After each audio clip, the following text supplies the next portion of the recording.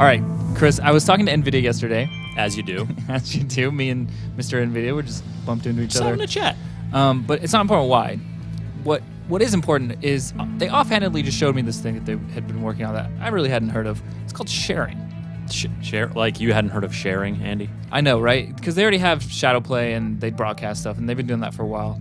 But they have this new thing that basically it just shares to one person. I know. Using Chrome, using a plugin in Chrome. Oh, and did I mention that one person you share with can play your game over the internet? You were describing this to me earlier before we actually did it, and it sounded really weird and bonkers, but basically what happened was you started up your game, you started sharing, I got an email that was like, your buddy wants to play a game with you. I was like, cool. It opened up a new window in Chrome, and there all of a sudden I was seeing the gameplay. You're like, what? What do I do? Pressed WASD, and Geralt was all of a sudden running around. I moved my mouse around. It was going all crazy.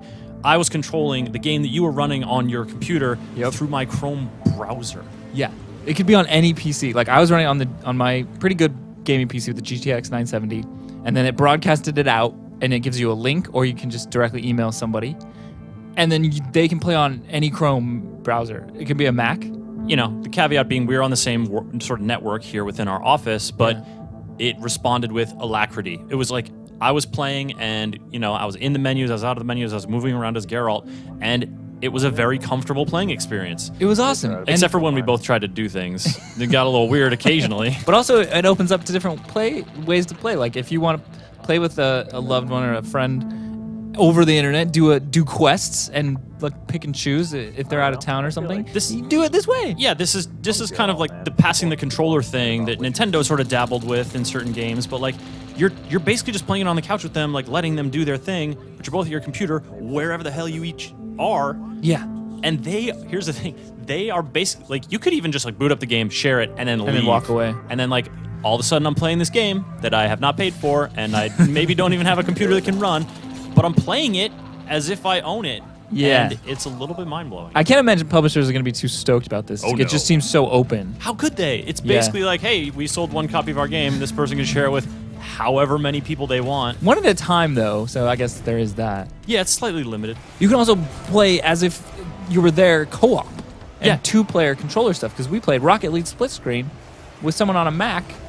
And then we played over the internet. Lara Croft and the Temple of Osiris. Yeah, as if we were doing local co-op. Yeah, and it was just the local co-op experience, except one of us did not have to have the game at all. No, you don't have to have a game or a system that even runs the game. You get a browser, you get a good internet connection. It's a little staggering to think about how it just seems so easy. Right? It seems so easy. It was really easy. And you can download this stuff. It's in early access beta. You just Google that and it'll come up. Nvidia's website will come up and say, hey, you want to download this early access beta GeForce Experience software. And there it is. You're ready to go. And we're talking about playing with friends, but you can also talk about, playing with people you meet online, live streaming and being like, hey, you're in the chat. Like every 15 minutes, someone new is going to hop in. It's almost like that same kind of spirit of like Twitch plays Pokemon. Like you can crowdsource a little bit just by like sending emails to different people and having them like hop in and do different stuff. So the footage they see will be limited to, I think, right now in beta, 720, 30.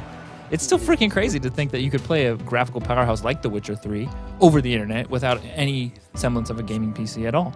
Unfortunately, like we were just racking our brains to think about all the cool stuff we could try it with. It didn't quite work with Samurai Gun and Nidhogg for some reason. I think it's just maybe the way that game is rendered, it doesn't go across. Maybe that'll be fixed, Yeah, who knows what kind of compatibility issues, from game to game are present at this point in the beta. Yeah, but it seems to work on a huge variety of stuff right now, including Phantom Pain, The Witcher, Tomb Raider, like what else? Pro Evo, which just came out. And yeah, I can't even imagine like what people are going to use with this, or maybe it won't even catch on. I don't know.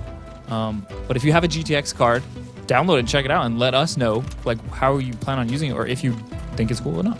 Give it a shot. Yeah. And yeah, to be able to play games with your friends who like, I don't know, they're not as into it as you. They don't have that gaming PC. Oh, it's not out for this system. But yes, it's out for Chrome. Yeah. It's bizarre really cool. and wonderful. Hopefully they don't get shut down by publishers. They are definitely going to get shut down by publishers.